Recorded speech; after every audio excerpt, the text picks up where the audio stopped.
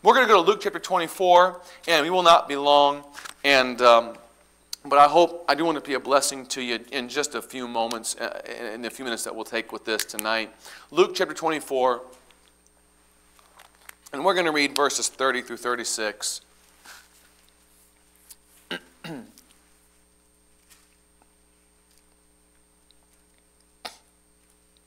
And it came to pass, as he sat at meat with them, he took bread and blessed it and brake and gave to them. And their eyes were opened, and they knew him, and he vanished out of their sight. And they said one to another, Did not our heart burn within us while he talked with us by the way, and while he opened to us the Scriptures? And they rose up the same hour, and returned to Jerusalem, and found the 11 gathered together, and them that were with them, saying, The Lord is risen indeed, and hath appeared to Simon. And they told what things were done in the way, and how he was known of them in the breaking of bread. And as they thus spake, Jesus himself stood in the midst of them, and saith unto them, Peace be unto you. I'm not going to preach on missions tonight. This church is a model church when it comes to missions. So I hope you are encouraged and blessed by what you saw from missions. I know you'll keep doing that. So this is just going to be just a regular message just for all of us tonight. I actually preached this during COVID in Madagascar. And I want to preach for just a few minutes tonight on this thought, 3 truths from Emmaus. 3 truths from Emmaus. Let's pray. Heavenly Father, we don't just stop and ask your blessing upon the preaching at this time just out of habit. But Lord, we've already asked for it. We ask you one more time to give us your Spirit at work in our hearts, to put a calm upon our minds, Lord, and hearts. And Lord, may we get something from your word that will help us and stick with us throughout life. Even if they forget the message or who preached it, Lord, I pray that the truth from your word, when they read this passage in the Bible, Lord, that they will remember the truth from your word that will help them, Lord, and help us in our lives. And we ask this in Jesus' name and amen. I think it's probably difficult for us to really read the Bible with the full appreciation of what the different people were going through or experiencing at the time. I mean, can we really understand what Job was going through when he lost everything just about in one day? I mean, can we really put ourselves in his shoes and really go through that day as he did? Can we really understand what it was like for Noah to build the ark, and then to go into the ark, and then to step out of the ark onto the earth, and you're only 8 people left in this world? And what was it like for Moses and Daniel and Peter and others? And honestly, folks, sometimes it's easy for us to be harsh or critical as we read their stories in the Bible. Okay, we make really good Monday morning quarterbacks, don't we? We look at these people and say, well, man, how come they didn't see that? Or how come they didn't know that? Or why didn't they do that? Or what were they thinking? But, if God wrote our stories, the stories of our lives, it's different in the moment, isn't it? It's always easy to sit back afterwards, and hindsight is 20/20. But when you're in the moment, things are not easy all the time. And it's easy to be hard on the disciples. How could you deny Christ, Peter? Why weren't you waiting at the tomb on Sunday morning? Didn't you hear what he said? How could you not understand? How could you quit on God? How about this one? How could you fall asleep at a prayer meeting? Let me ask these things. But, honestly, Jesus was hard on the disciples too at times. But he was also very, very gracious and compassionate when their humanity showed. And I don't know about you, but I'm glad that I have a gracious and merciful God when my humanity shows. Because it's going to show. And it shows, and who I am and what I am, I'm glad that God is gracious. Now, this is one of the accounts that is unique to the Gospel of Luke. You don't find this story in the other 3 Gospels.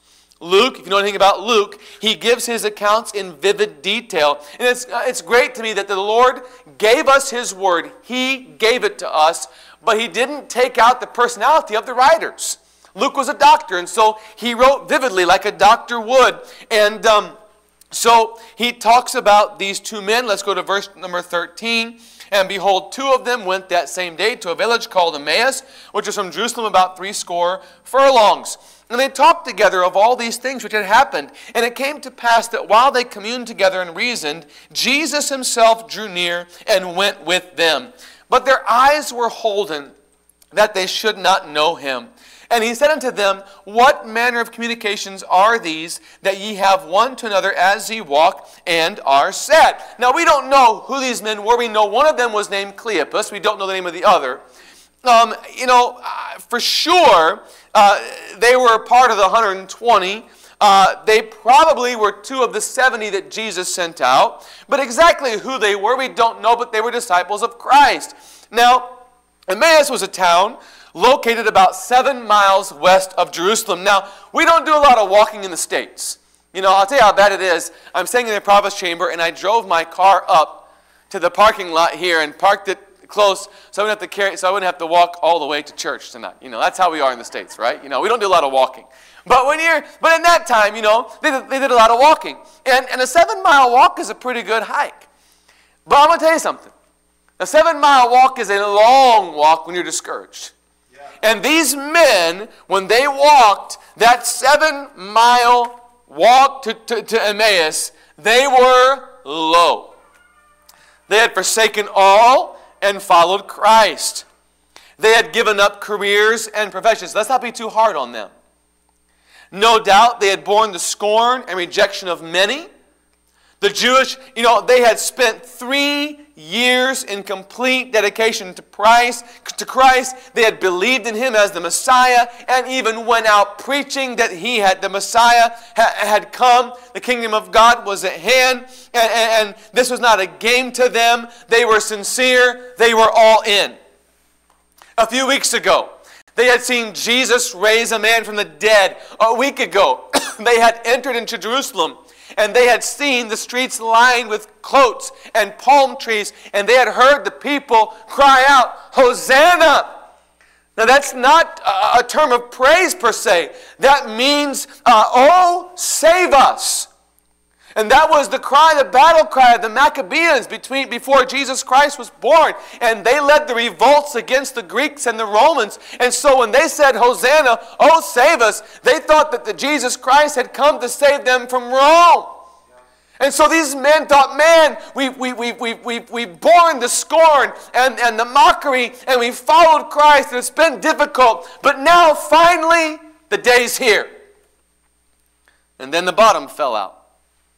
And their lives were in upheaval. In one day, they saw their beloved Messiah crucified and buried. They scattered and fled, fearing for their lives. The group of 12 was in utter chaos. I mean, who could be trusted? They knew there was one traitor, Judas Iscariot.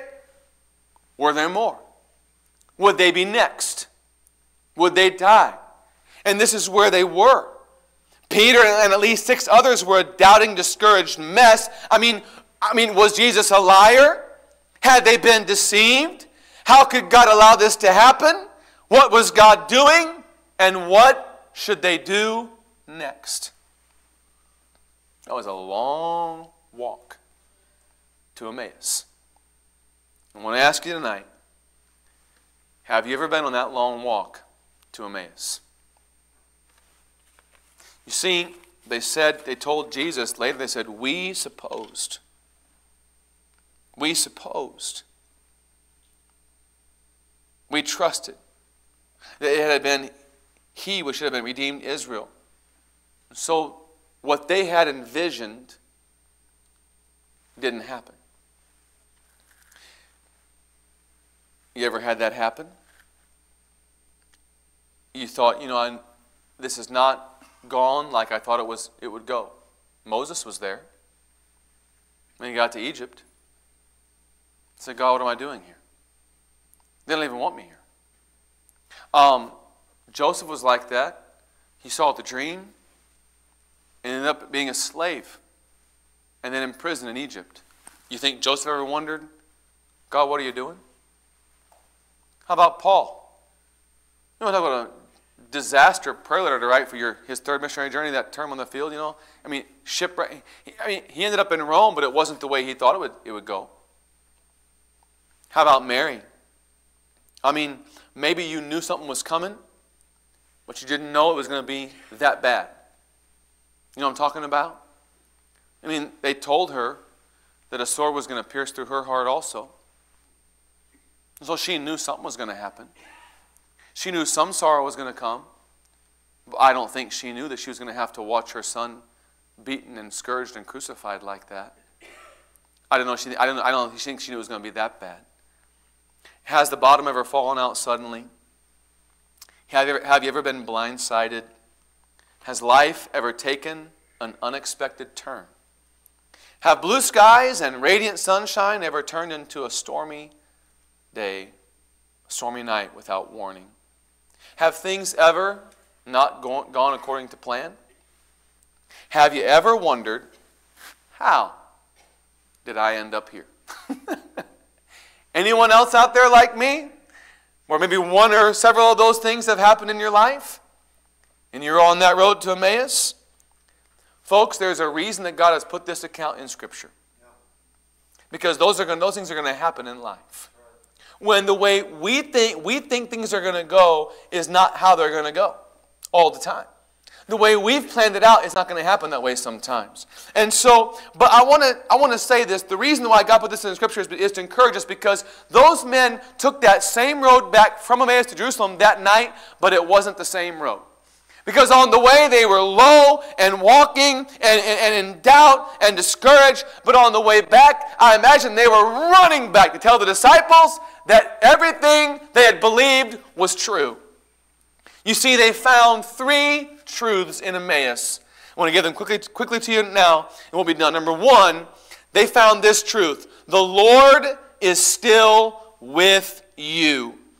Verse number 15, and it came to pass that while they communed together and reasoned, Jesus himself drew near and went with them. These men were not aware of it at the time, but the very same Jesus whom they had believed on and loved and followed just a few days earlier, they had seen him raise the dead, they had seen him enter Jerusalem. That very same Jesus was walking down the Emmaus road with them. They just didn't realize it. And child of God, if there is anything you and I can be sure of, it is the presence of Jesus Christ at all times. When the Lord accepts us into the family, we're part of the beloved, we're in the family, and Jesus will never ever leave us nor forsake us. And we may not always see what's happening and whatever, but I guarantee you, when you find yourself walking down that road to Emmaus, there's one thing you can be sure of. You may not see him, you may not be aware of his presence, but the Lord is with you. He's not left you just because you're on the road to Emmaus. He's a friend that sticketh closer than a brother. I'm telling you something, when Job was there in the trials of life, the Lord was with him. He may not have sensed it. He may have said, God, where are you? But the Lord was aware of what was going on in Job's life. And the Lord was aware when Moses went down to Egypt and said, God, where are you? You ever struggled in ministry? The Lord's there. How about Jacob at the ford, the brook Jabbok, when God changed his name to Israel? Now, you know what? If there was ever a family in the Bible that was a mess, it was that family.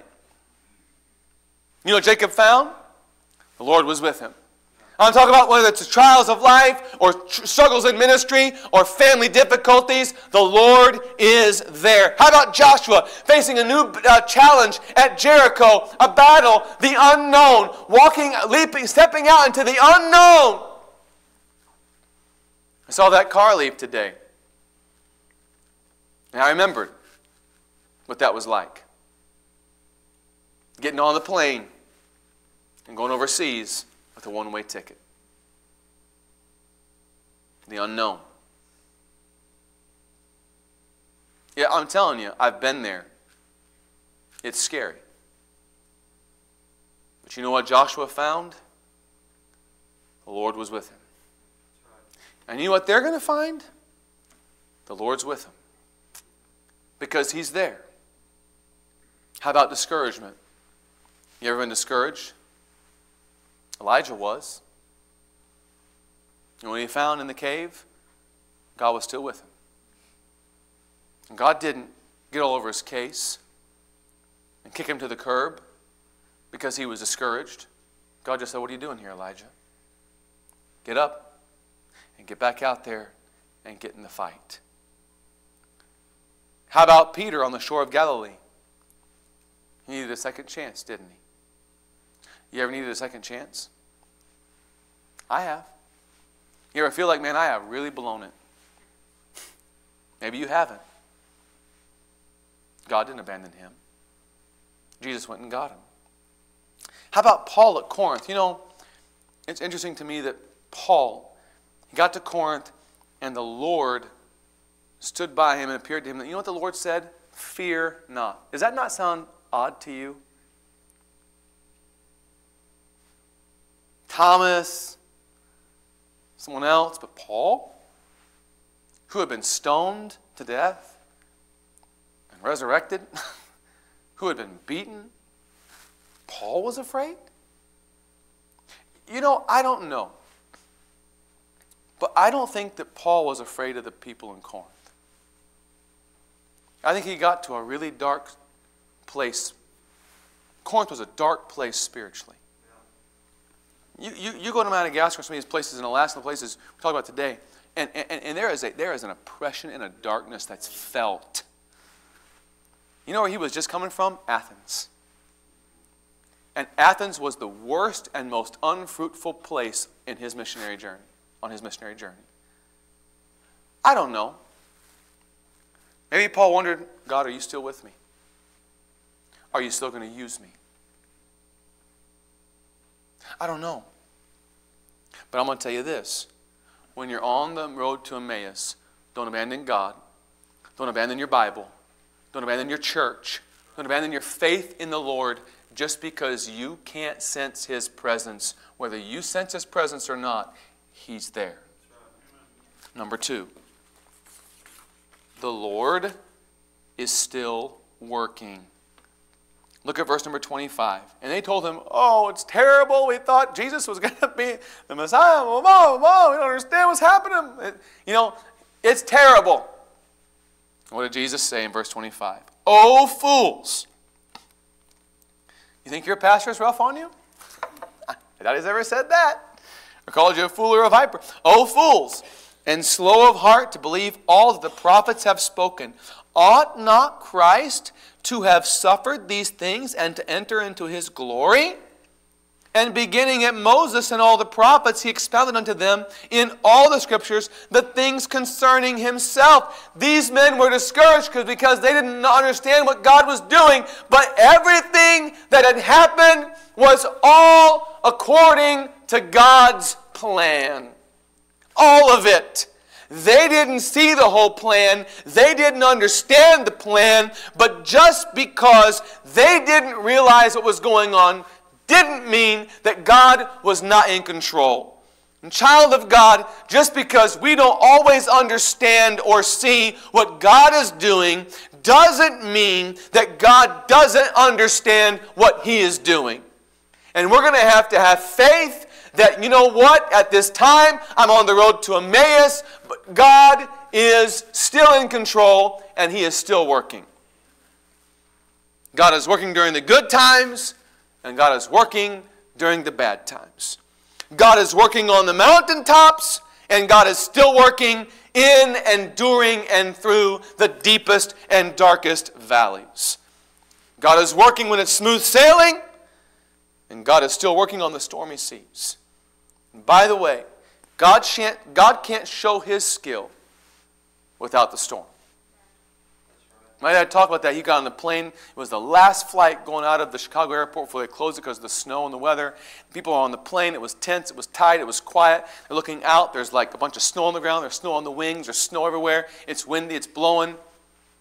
And before the flight took off, the pilot came out of the cabin and stood in the front of the plane.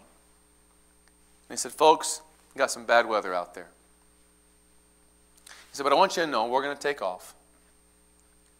And once we get out of this in Chicago, where we're going is beautiful weather. And he said, you know, we're going to get there. This is not my first time in this sort of thing. You just sit back and relax. I know it's tense. But we're going to be fine. It was just like, whew. But you know what? He had to go through some storms before he could get to that point. And it took a storm for him to say, hey, I've got this. And it's the same thing for the Lord. God is always working, and it's always working for our good and His glory. Example is David. God anointed him, Samuel anointed him, and then he killed Goliath, and then his life was just in chaos. And while the kingdom was falling apart under Saul, God was building a king. And someone said, when it seems like everything is falling apart, everything is falling into place. And I want to say this lastly. The Lord is not only still with us, and He is not only still working, but He is still willing. Amen. Look at verse 28. And they drew nigh unto the village, whither they went, and He made as though He would have gone further. But they constrained Him, saying, Abide with us, for it is toward evening, and the day is far spent. And He went in to tarry with them. And it came to pass, as He sat at meat with them, He took bread and blessed it and brake and gave to them. Wow. And to think, He would have kept on going. But for those men saying, hey, come on in. Stay with us a little bit. Folks, I understand the day seems dark. But that doesn't mean that God is done working. That's right. And if you're willing, God is still willing. You know what that tells me? If you're willing to sit down in the morning and open God's Word, and you're willing to say, Lord, please speak to me this morning, He's willing to speak to you. And if you're saying, Lord, help me to have the marriage and the home that you want us to have, He's willing. If you come to church and say, Lord, please use your man and speak to my heart, He's willing. You know, the Bible says that the words of Jeremiah, the son of Hilkiah, to whom the word of the Lord came in the days of Josiah, and then it said, it came also in the days of Jehoiakim, and then it said, unto the carrying away of Jerusalem captive in the 5th month. You know what that means? In that dark day, the Lord was still speaking to that man. And if we're willing for God to speak with us and speak to us and fellowship with us and use us and bless us, He's willing. We don't have to be victims of the day or the circumstances. On the road to Emmaus, we're all going to be there at one point. When you're on that road, you remember God's still with you. He's still working. And He is still willing if you are. Let's pray. Heavenly Father, I pray that you would please use your word. It's a very simple message. Very simple. Maybe too simple. I don't know. But Lord, I pray and ask you to use your word in our hearts tonight. And may it be a challenge and a blessing and encouragement to us. We ask this in Jesus' name and amen. Let's stand. The piano's playing. The altar's open. The message has been given to you. You need to respond to the Holy Spirit. Why don't you come right now? You're in a house of prayer on Wednesday night. You have some personal prayer request that you just need to come bring before the Lord and cast your care upon Him, knowing that He careth for you.